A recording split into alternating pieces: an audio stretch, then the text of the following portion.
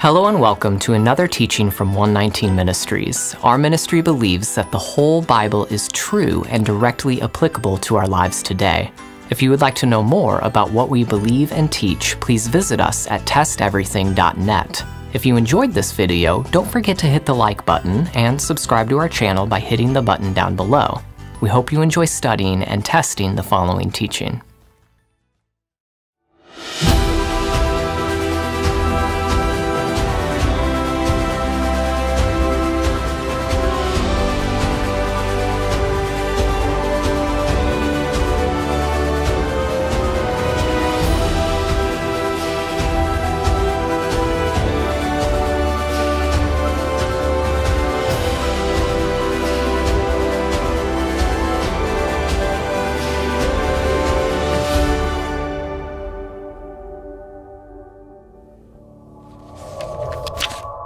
Honoring one's elders is a fundamental value in the lives of those who follow the God of Israel. The Torah expresses this value in Leviticus 19:32. Leviticus 19:32. You shall stand up before the gray head and honor the face of an old man, and you shall fear your God. I am Yahweh. The word translated gray head in this verse is seva, which means gray hair or old age. This meaning is reinforced by the term old man, which is used in the second part of this verse. Old man is translated from the Hebrew zaken, which means aged. The word zaken also carries the sense of elder, as in a community leader or judge, and is used in that sense more than 100 times in the Hebrew scriptures. This seems right, seeing that the elderly in the community often were the elders of the community. The sense of the word in Leviticus 19:32 is not exclusive to community leaders, but includes any elderly person. It also is not exclusive to elderly men. Jacob Milgram points out that zaken is sometimes a collective for men and women. The rabbinic bias that this injunction is limited to men may not be the sense of Scripture. Note that zaken is a collective for men and women in Joshua 6:21, Jeremiah 51:22, Ezekiel 9:6, and elsewhere. That zaken includes elderly women makes sense in light of the literary structure of Leviticus 19. The command to honor the elderly is modeled after the earlier command in verse 3 to revere one's parents, both mother and father.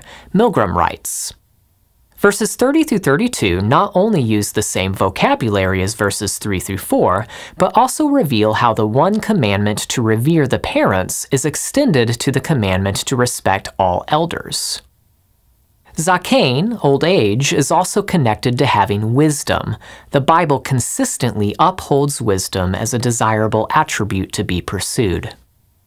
This verse has two commands which both express the same idea. The first command is to stand up before the gray head. This could be translated literally as in the presence of the elderly you shall rise. Standing up in someone's presence was a sign of honor in the ancient world, which plays into the second part of the commandment to honor the elderly. Standing in the presence of the elderly and thereby expressing honor toward them was a way to acknowledge their wisdom, as J. Sklar explains. Such respect for the elderly was a way to acknowledge the wisdom and experience that comes with years. Moreover, it was a way of showing respect for authority, since the elderly would often be one's parents or parental figures in the community. These commandments also have a humanitarian aspect. Sklar continues. Such respect was also a natural impulse of those showing the Lord's love to the disadvantaged, for we slow and weaken as we age and are in greater need of patient care and compassion.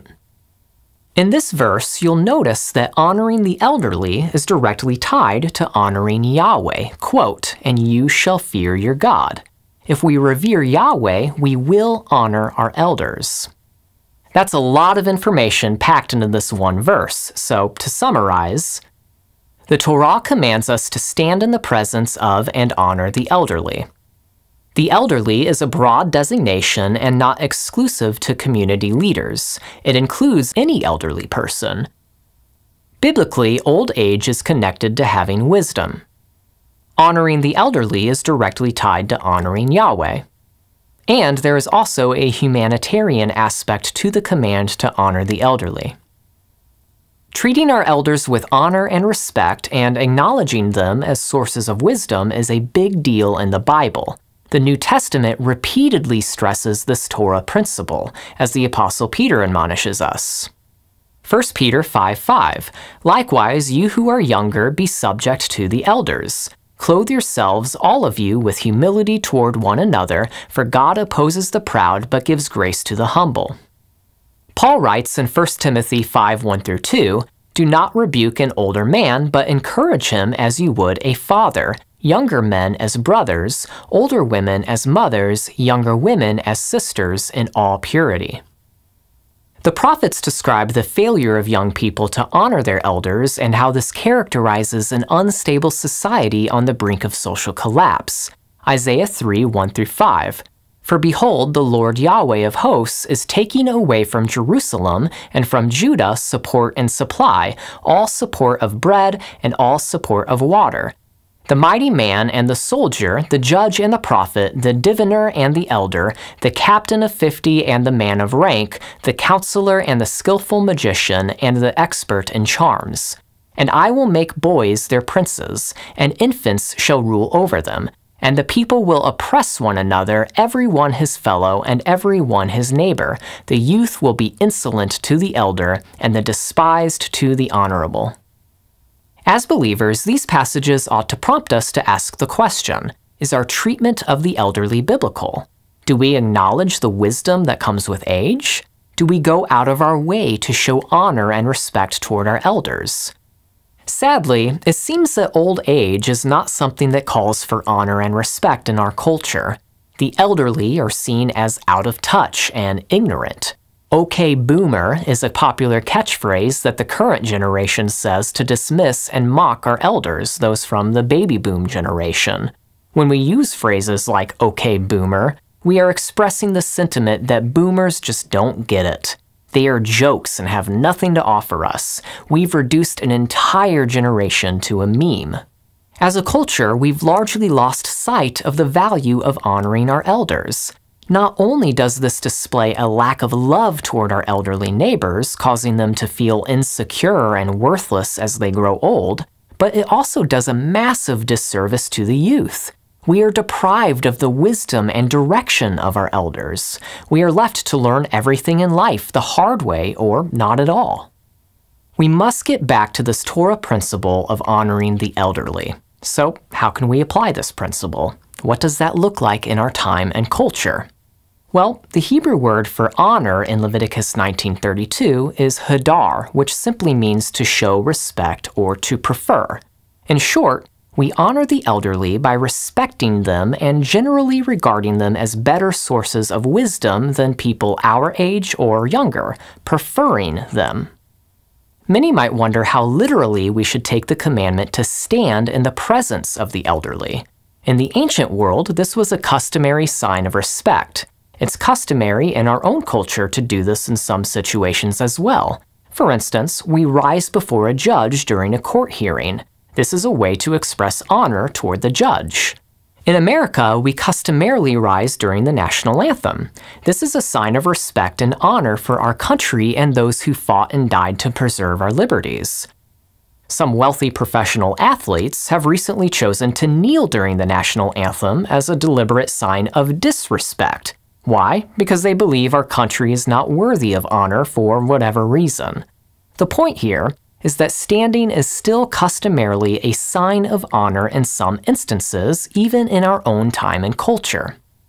There may be times when literally standing in our elders' presence makes sense in our time and culture today as well, and we should do it. But this doesn't mean we just ritualistically stand every time we see an elderly person. For instance, you wouldn't stand up in the middle of a restaurant when an elderly person you don't know gets seated at the table next to you. Doing that would probably make them feel awkward rather than honored. Remember, the intent of Leviticus 19:32 is to express honor for the elderly. That might mean standing in their presence in some situations when doing so would express honor toward them. It also might mean not just standing, but making it a point to walk up to the elderly person and warmly greet them as they enter the room. Maybe invite them to take your seat in a gathering. The point is to do something to show the elderly person honor. Train your brain to acknowledge their presence and go out of your way to honor them. Glean from their wisdom and experience. Once again, by honoring our elders, we are honoring God. This is something we as believers need to take seriously. Disregarding our elders is one of the marks of an unstable and ungodly society. If we want a healthy society that benefits from the wisdom gained through years of experience, we do well to honor our elders. We pray you've been blessed by this teaching, and remember, continue to test everything. Shalom.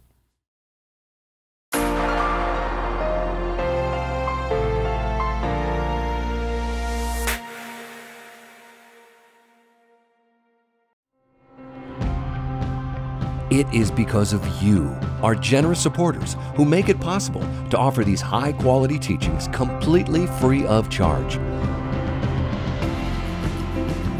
If you feel led to support 119 Ministries so that we can continue this effort, please visit testeverything.net and click on the Support 119 tab. Learn how you can partner with us to take the whole Word of God to the nations.